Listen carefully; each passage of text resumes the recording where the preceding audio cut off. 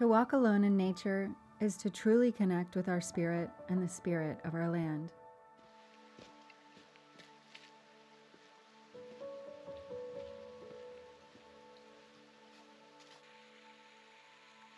It's moments like this, when I'm alone in the woods, where I feel the most connected with myself and the world around me. It's something I long for after long days at work or hours spent in cities, and with the busyness of life, it's things like this that I cherish. So today, I ran off into the woods to find some solace, to listen to the sounds of the flowing water, to the birds, to the squirrels, and to reconnect with myself. Wallace Stevens once said that human nature is like water, taking the shape of its container. But in nature, we, just like water, are free to flow, gather, or change, which might be why I enjoy sitting by a waterfall, hearing the rush of the water flow over the rocks so much.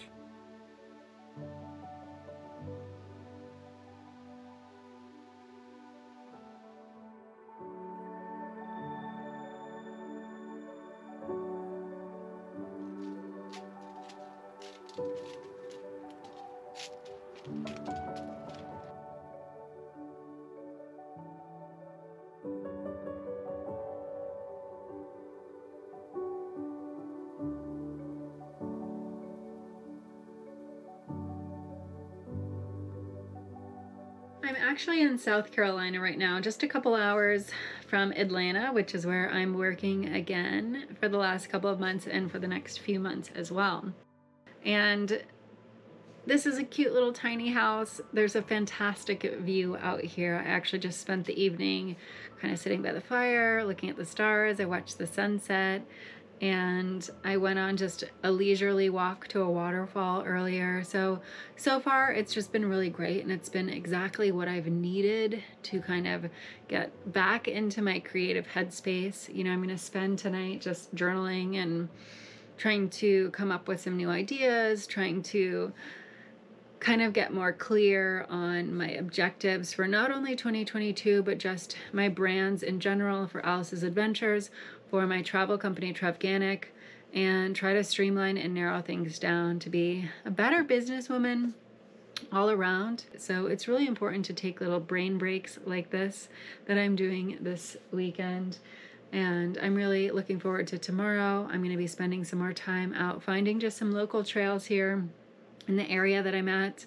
I actually find most of my places that I go just using Google Maps and all trails and seeing what looks good in the area. So tomorrow I'll be doing a little bit more of that. Today I went on already a short hike to a great waterfall called the Yellow Branch Waterfall, which is actually right down the street from this little Airbnb that I'm staying at. And I think there's a lot of other waterfalls and things to do tomorrow. So I'm gonna turn in for the night, but I hope you guys continue to stay with me for the rest of this video so you can see some of this beautiful area around.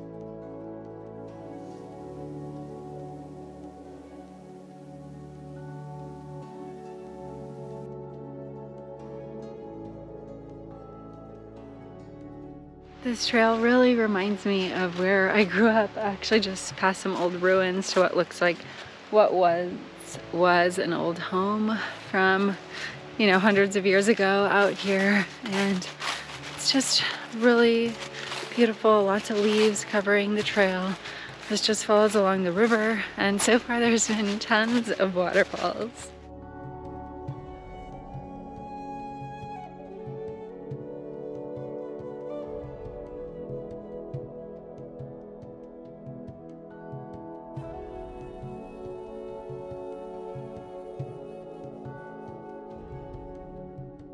trees not only bring us life when they're alive, but when they're dead, they continue to bring life.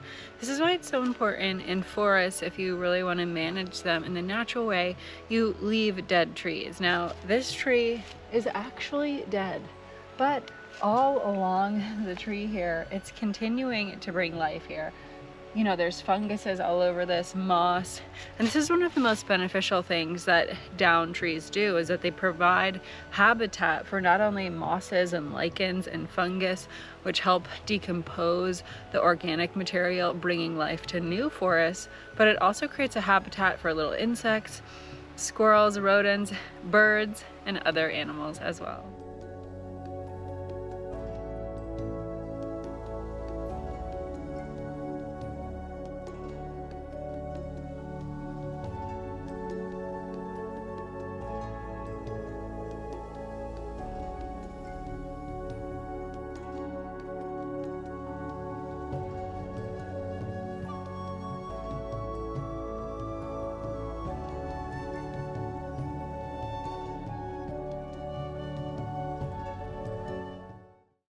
Hey everybody, I just wanted to pop on here before I ended the video. I am back in Atlanta. As you can see, I've got a huge smile on my face because this weekend was exactly what I needed to reconnect, to feel more recentered with myself, and to kind of get rid of some of the self-doubt, some of the imposter syndrome that I'm sure, you know, most of us face at least maybe on a weekly or a monthly basis in this hectic and busy world that we live in.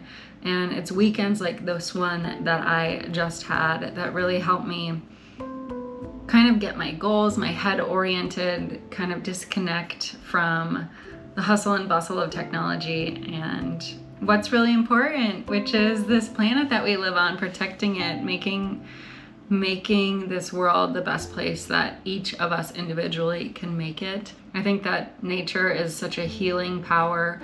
Being able to connect with the earth and listen to nature also helps us reconnect with ourselves. So I know this video wasn't some crazy hike up a mountain or solo backpacking, but I hope you guys enjoyed this more just look inside my life a little bit, and hopefully you're able to take away some lessons from this video as well that you can do in your life. You know, I challenge you next year to take some time to be by yourself, to get to know yourself on a deeper level. And for me, that's always in nature. I know everyone's different, but I'd love to have you share some of your stories if you're trying to be more connected with who you are in this next year that's coming up. Thank you guys so much for watching this video, for staying with me here at the end for my little rant as well.